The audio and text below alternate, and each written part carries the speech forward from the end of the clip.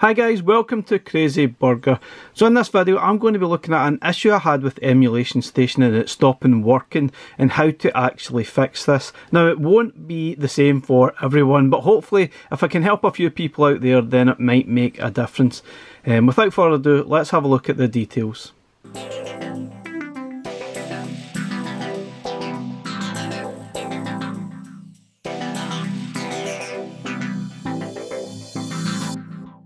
Okay, so maybe about a month or two ago there was an update on the Steam Deck that totally kicked out Emulation Station for me and it would not work. Now we could get into Emulation Station absolutely fine. Now this is obviously to play all your other sort of titles, arcade games, all this sort of stuff, Commodore 64, pretty much everything and anything, and it's a great device to actually use for emulation and all your other sort of games and different systems. And I've found this to be one of my most favourite device to use for that, but unfortunately it did stop working on one of the latest updates about a month or two ago, but I've never had time to actually fix it and it was really frustrating for me. Now what happened was if I chose a game, any game, didn't matter really what one it was, I would try to start it and then it would just kick back to this screen all over again. And I tried a few different things like updates, I went into the Emulation Station again, reinstalled it, all that type of thing, and it did not matter. So I wasn't sure exactly what the issue was. However, if you go into Retroarch as well, and I discovered that Retroarch wasn't loading either. So it kind of got me thinking that perhaps it was actually an issue with Retroarch rather than Emulation Station. So I'm not really entirely sure, and obviously I tried to start that and this would just kick back to the main screen again. Now it's working fine, but at the main, obviously after the update it was really just going back to the main screen. It wouldn't even launch Retroarch at all. So what I'm going to do is show you what I did to actually get Emulation Station working again so I could play all my emulated titles. So what you do is go down to power and you switch to the desktop mode. And it's probably a lot more straightforward than I thought it would have been. And it's a little bit annoying that it actually got kicked out because of this. And it's to do with this here. You can see the prompt here. It's about updates. Now you need to make sure that all your updates are completed. So let's have a look at it. I didn't think this would be such a basic thing to stop it from working, but it definitely did. So if you look down the bottom here, you've got updates available.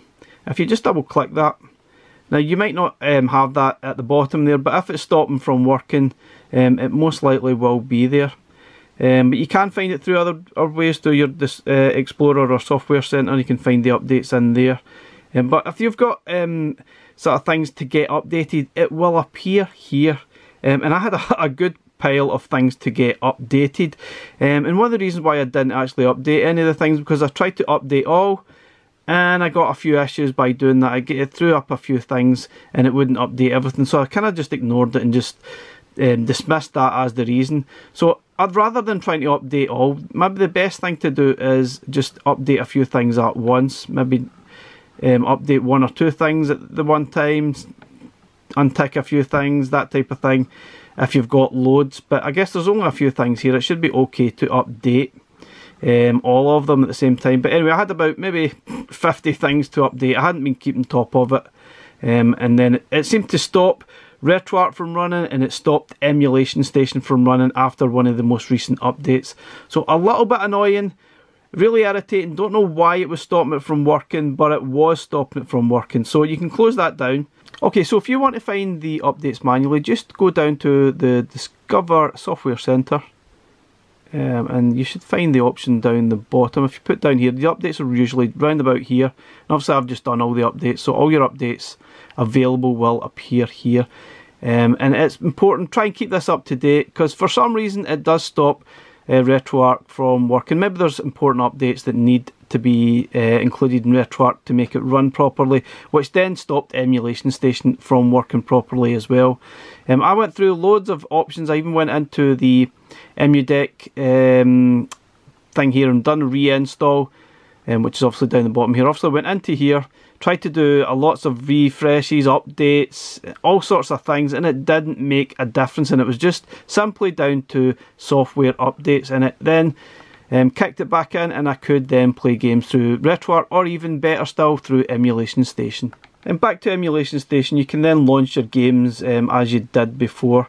Now Now some systems did work okay. I guess these use standalone engines rather than Retroarch. For instance, Xbox One worked fine because that's a standalone system that it uses. I think the other one that I had that worked fine was PlayStation Portable, because that uses its sort of own app to launch the games rather than Retroarch. So if it's using Retroarch, it probably stopped working, and I really couldn't figure out why. It made no sense to me. It hadn't changed anything. All that happened was an update to the Steam Deck, and it stopped things from working, which was really, really frustrating.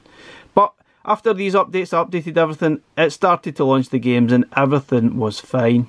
So then that meant I could basically play my own games again, or any demos or stuff that I've bought recently on these emulators. It's really quite annoying that it didn't work. It was kind of frustrating. Okay guys, so this helped me after the latest Steam Deck update. It's not going to help everyone. You might have a very different issue. But if I can help a few people out there, then that would make my day, no doubt about it. But anyway guys, thanks very much for watching the video. I'll catch you again in the next one. Bye for now.